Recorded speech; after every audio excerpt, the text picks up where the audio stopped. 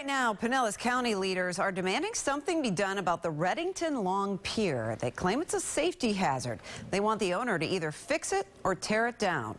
News Channel 8's Jamel joins us live from Redington Shores Beach, where I guess the damage is evident. Huh, Jamel?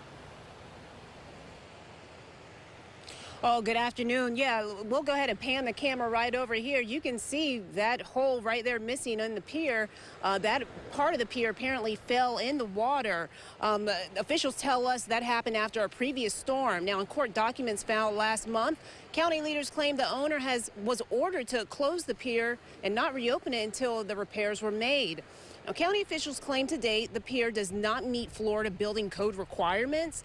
They claim there are still safety and navigational concerns for the pier to either fall onto the beach or into the water, and the ongoing inaction violates Pinellas County code.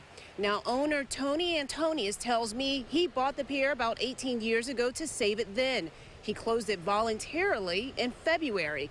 The 72-year-old says he's tried to fix the pier over the years, but has now run into debt, and he can't do it any longer. He says he knows the pier is unsafe and has fought with town officials to get the parking lot rezoned so he can sell the land, but he claims they won't work with him.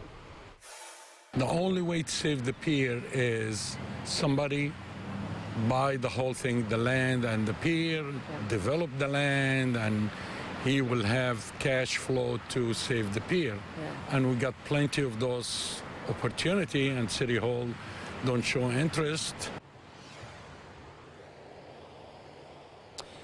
Now, the county cannot comment because of litigation. Antonius says state officials are expected here tomorrow. Now, he claims that he's already worked out some sort of an agreement with the state for them to start the process of tearing it down unless somebody steps up and puts up the money to help save the pier.